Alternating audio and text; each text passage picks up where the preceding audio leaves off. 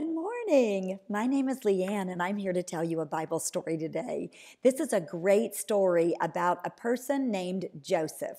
Before I tell the story, do any of you have 11 brothers and sisters? Wow, if you do, you have a big family. Joseph had 11 brothers. There were 12 children altogether. Can you count to 12 with me? Let's do it together. 1, 2, 3, 4, 5, 6, 7, 8, 9, 10, 11, 12. That is a lot of children. And his daddy's name was Jacob. And Jacob had 12 sons. And Jacob liked Joseph the best.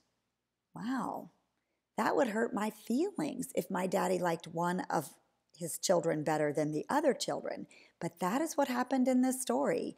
Jacob loved Joseph best. Let me show you what it felt like to be loved the best and not the best. All right, so this is a coat. And this says the coat which was given to all 11 of Joseph's brothers. So the daddy took care of the 11 brothers. He gave them a coat. Oh, it was a nice coat. He gave it to the first brother. He gave it to the second brother. He gave it to the third brother. He gave a nice coat to the fourth brother. He gave a nice coat to the fifth brother.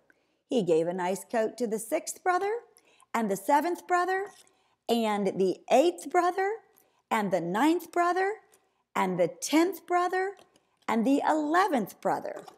And then he gave a coat to Joseph.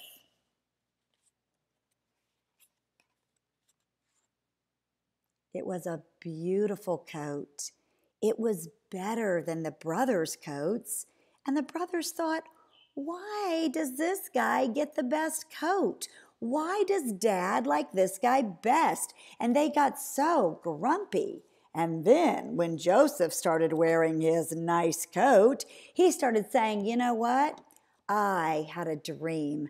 I dreamed that we were in a field and there were 12 wheat sheaves, which is like where you cut down the wheat and you bundle it together.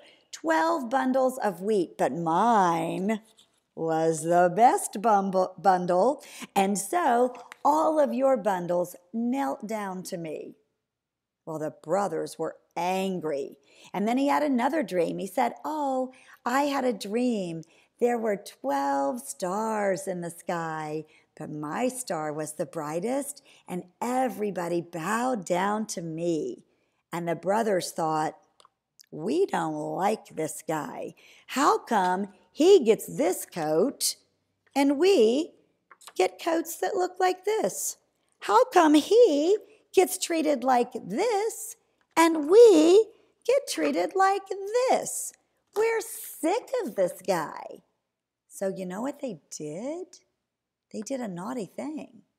They took Joseph and they took his coat off and they threw him in a well and they pretended like wild animals ate him and they left him in a well.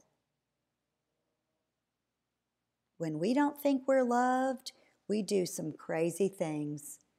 I don't know why Jacob liked Joseph best, but this is what I do know. He loved all his sons, but they didn't know it. I'm glad that you are loved. I'm glad that I am loved. Wow, let's take a moment and just think about somebody who loves us a lot. Oh, gosh, I'm loved. So are you. I'm so glad we're not like these brothers and we don't feel loved. You're loved. And that's an important message because when you don't feel loved, you do some crazy things. I want you to remember, no matter what, you are loved. And this isn't the end of the story of Joseph. It has a happy ending, and we'll tell that part of the story another day. Bye. Thanks for coming.